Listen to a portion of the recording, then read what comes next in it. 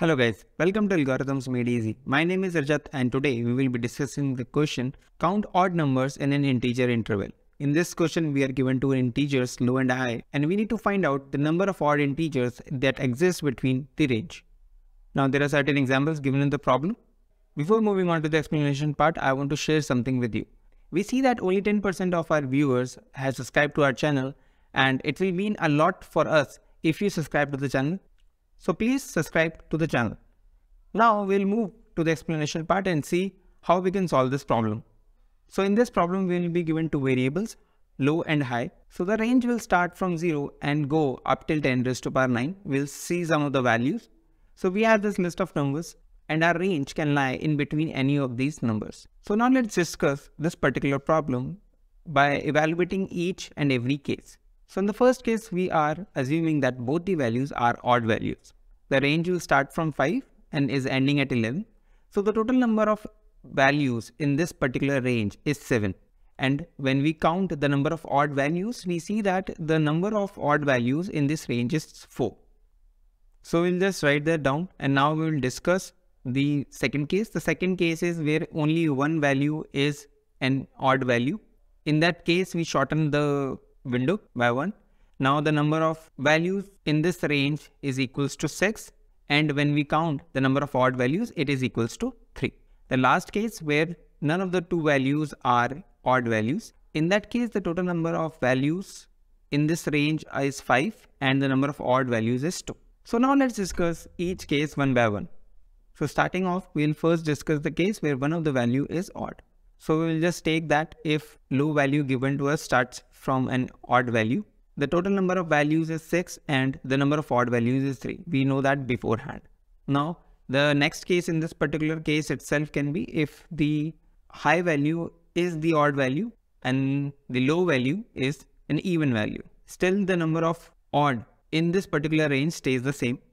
Now one more example of this particular case where only one of the values is odd value. If we stretch the window by one number from each side, the total number of values in this particular range is 8 and the number of odd values is now 4.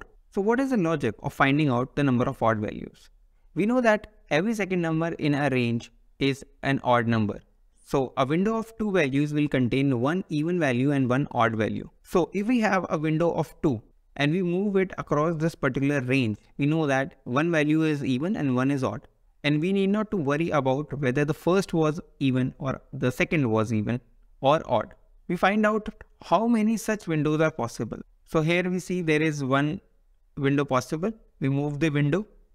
We continue to do so and we reach the end of this range. Since we already know that the number of values in this particular range is even. That means there are even number of values between this particular range.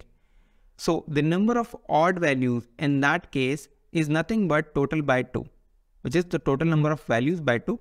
As the number of total values is an even value, the number of odd values will be half of it. And half of the total values is even values. I hope that made sense. Now let's move on to the rest of the cases. The first case is whether there are both the values which are odd and then the case wherein none of the two values are odd. So let's see how we will do that. We'll first focus on both the values being the odd values. In that case also let's apply the same logic that we discovered in the previous approach. We'll take a window of 2, try to move it all in the range. But at the very end we see that we are not able to have the two values at the end of this range, since the total number of values in this particular range is an odd value.